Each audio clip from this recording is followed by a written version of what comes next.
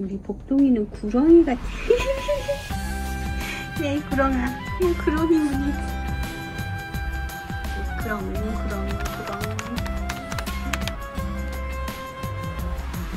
예쁜 복동이. 이 새끼. 하루 종일 봐.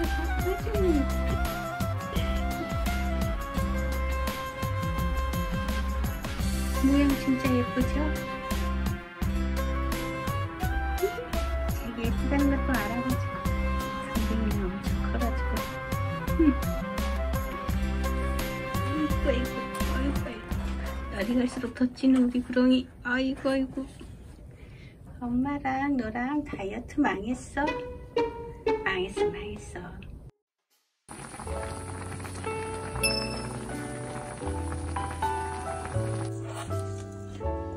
물은 종이컵으로 3컵 넣었어요.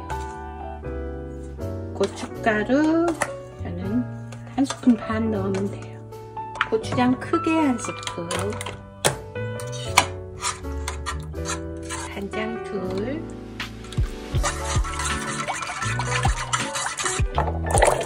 떡볶이 어묵 3장 넣었어요. 설탕 2, 3 넣으면 더 달달한데 2만 넣어요. 단 걸 별로 안 좋아해요. 팔팔 끓일 때 넣어줘요.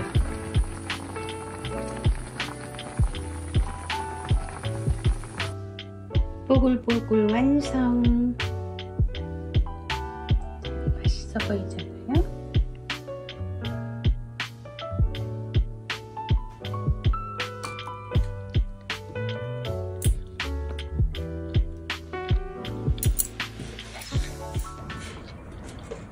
우리 복동이 뭐 있어 거기?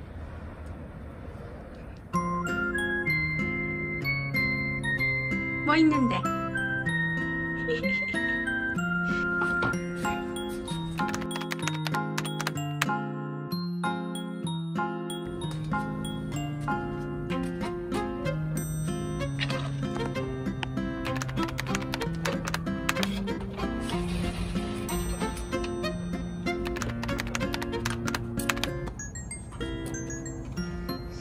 이렇게 예쁜 고양이가 어디 있을까? 그치? 이거 뒹굴면 안 된다. 청소 안 했다.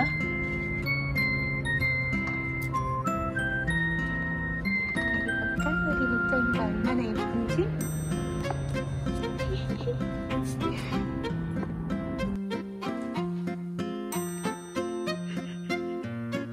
추워해서 이거를 올려줬거든요. 입을 덮어주고 머리만 이렇게 되고 저렇게 예쁠까. 아이고 날이 갈수록 살이 더 찌네 내 사랑. 쬐끔 쪘네 쬐끔. 자 내 새끼